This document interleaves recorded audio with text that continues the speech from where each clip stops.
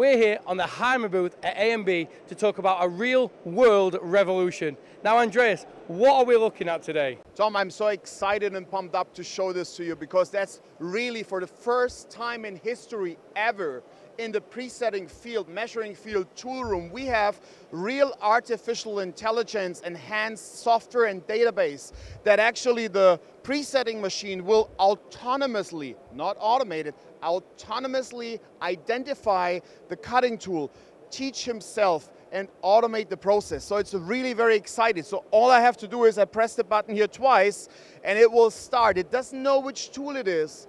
It doesn't know if it's an end mill, a drill, a face mill, but it will automatically position. It will check his database. Is it an end mill? Is it a drill? Is it a face mill? And it will automatically say, for a drill, I need to measure the shoulder 1, the shoulder 2, the highest point.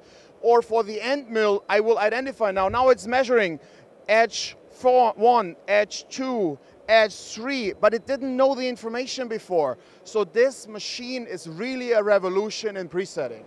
That's absolutely amazing. Now, obviously, we see AI in other products, but never tool presetting. So what advantages does this give over a standard presetter? Absolutely, and with the technology, if you have an automated presetter, here you see we have measured all 4 flutes. So that means like now the magic happens. I can go back and say, I want to play that back. I have the tolerances, I have the measuring program, I say playback, and I say here like, it's a mill, it has 4 flutes. I say here MTDCNC 1, 2, 3, and I save that. I go saving, so it will now ask me link this to a unique ident number, so I can scan it to a unique ident number and say I want to use this to this unique ident number, and I say yes, I want to save it. So for the future it's always stored. You can always trace it back. So that means like I can also now print on a label or send the data to it, but the point is it is linked to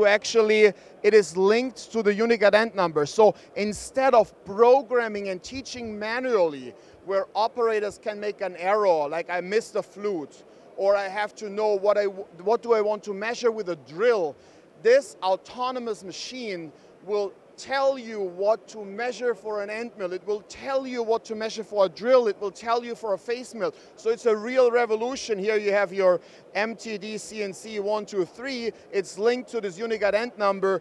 And we speak about the start of the artificial intelligence revolution in the tool room of the future. It's happening now, and this is just the beginning. Now, obviously, you've talked about how this can help a company, but what about the skills gap? Because if you've got to teach an apprentice what's the difference between a drill, a face mill, a 4-flute end mill, you don't have to do that anymore. He can run this and you will know that when you get that tool for your machine, it's right. So why did you decide to go down this route? Yeah, absolutely. Like you said, the skills gap, it's a great point. The times are gone in Germany, UK, or worldwide where you had 20 people working in the shop for 20 years in the tool room. So with this technology, you can take a person that has for the first time operated a presetter, and on the first day of the job, he will perform the same repeatable job than a guy with 10 years of experience. At the same time, you're taking off the burden from your skilled labor that you can use for programming, you can use for run the machine.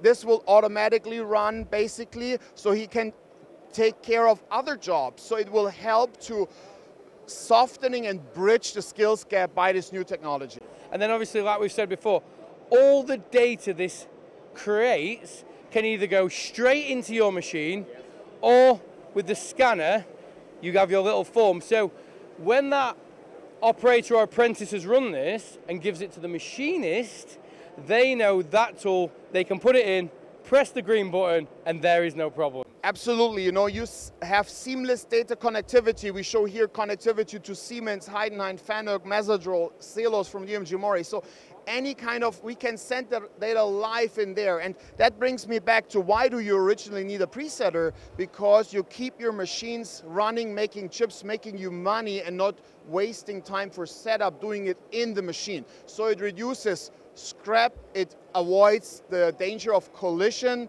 And with this technology, you know, it even makes it easier to be accessible, even for small jobs that have, job shops that have 1,000 tools, they have never digitized it. Do you know how 1,000 tools to program, to teach, but with this technology it makes automation and digitization just more accessible because it will teach itself. So you can apply modern technology right away without having the hassle of having a person programming it. But also, last question, this must be more accurate than a machine tool as well, because obviously if you're measuring on a machine tool, you're measuring all your different types of cutters, end mills, face mills, through one solo setter. But with this, it's changing itself to measure the right information for the right tool.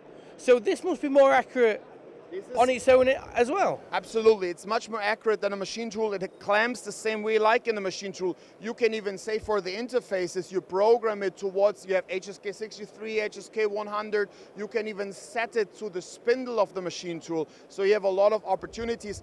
Plus the main point is your machine tool should not be the most expensive presetter in the world. You have one presetter sending data to 10, 20, 30 machine tools, and you can earn much more money by that. Now, Andreas, AI's come a long way. What you've done with it is incredible, and I cannot wait to see what you guys do next. Tom, so thank you so much. I appreciate it. Thank you for coming to AMB show. Thank you for checking out the Haimer booth. See you. Bye-bye. Okay.